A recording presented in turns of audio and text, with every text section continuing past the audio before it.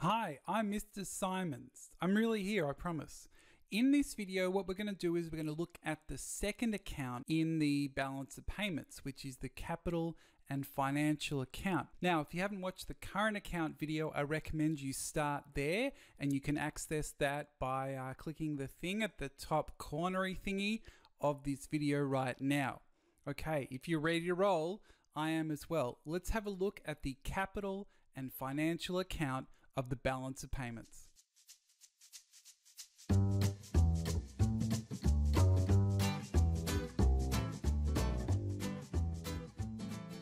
Okay, so what we're looking at is the capital and financial account of the balance of payments.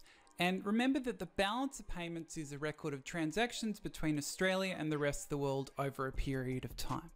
It's recording those trade and financial flows over that period of time. And remember, the balance of payments consists of two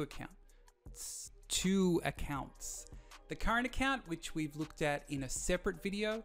And in this video, we're going to look at the capital and financial account. Now, when we use this, just remember that K, that's that abbreviation, that economic symbol for capital.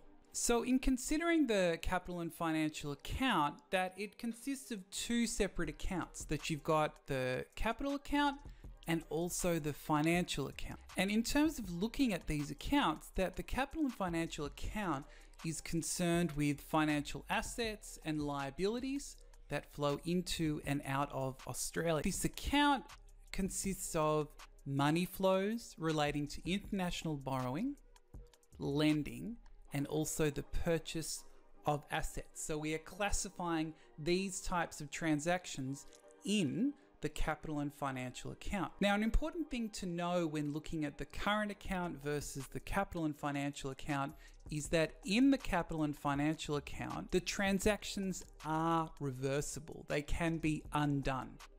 Now remember, with the current account, transactions are non-reversible. They cannot be undone. So with the capital and financial account, you can think about, so an investor decides to withdraw their money from an investment project. They undo that transaction, and that can happen on the capital and financial account. Okay, so here we are at the capital and financial account. And you can see, as we kind of look down, you can see different components. Let's stay with highlighters. We can see, okay, so the capital account is broken up, the capital and financial account is broken up to the capital account, and then the financial account, and then we get the balance on the capital and financial account. So in terms of breaking this down a little bit further, we can see that the capital account consists of capital transfers, which I've got here, and it also consists of these non-produced, non-financial assets, which I've got here. So it's important that we understand what this all means. So when we talk about capital transfers in this context, these are the types of transactions that we're talking about.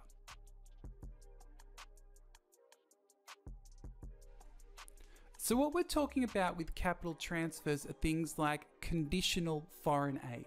And conditional foreign aid is when a government gives another government assistance, but it is conditional. That means it is tied to a particular purpose. It can be only used for a certain thing. The other thing recorded in capital transfers is debt forgiveness, which is where a government that is owed money by another government says, no, don't worry, you don't have to pay it back. It's cool, man, you don't have to do that. So they forgive the debt. So those things are recorded under capital transfers. If we then look at non-produced, non-financial assets, it sounds so confusing.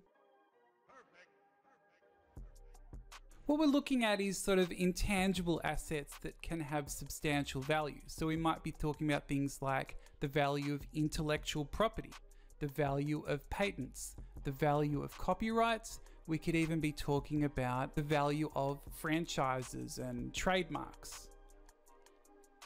TM's just trademarks. So all of these non-produced, non-financial assets that are intangible, I can't really hold a trademark, but it is worth money. So that's recorded in the capital account. So let's go a bit deeper now. So if we think about the financial account, and we can see the financial account here, the financial account shows Australian transactions in foreign assets and liabilities. And that the financial account has all of these different components.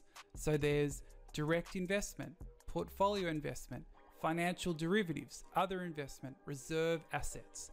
So we got to be clear about all these different components.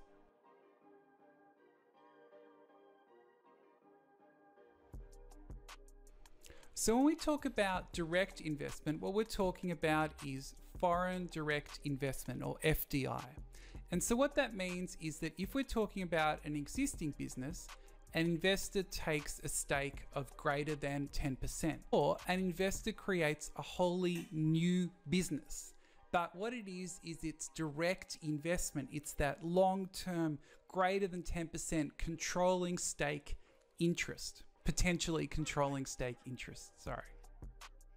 So long term, wanting to play a role in the decision making. I think I've made many points. So our next type, or next category inside the financial account.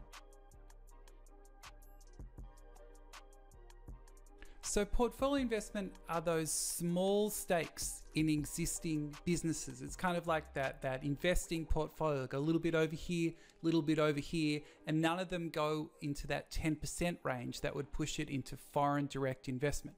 So portfolio investment is that kind of smaller stakes in investing in existing businesses.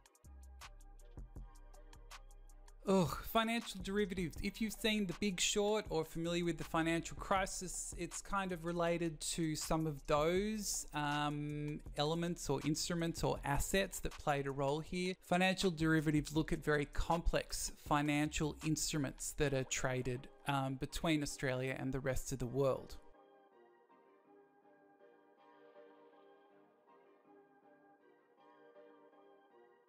So financial derivatives are assets that are based on the performance of other assets. So they're kind of like a combination of other assets. You invest in this group and you try and make some money.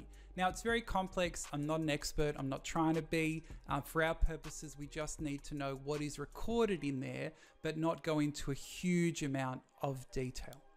Okay, so we've got direct, portfolio, financial derivatives. Now we go to other investment. So other investment is kind of like a leftovers section. Anything that's not direct, portfolio, financial, or reserve will be put into this category. The kind of things you might think about sitting here are something like a trade credit or maybe loans get recorded in this other investment category.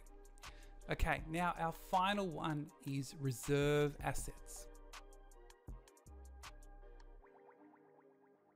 So reserve assets, and this term reserve might give you a clue, relates to the net transactions of the Reserve Bank of Australia. So if the Reserve Bank of Australia is buying and selling currency, is doing other activities, that will be recorded in this section of the financial account in the capital and financial account.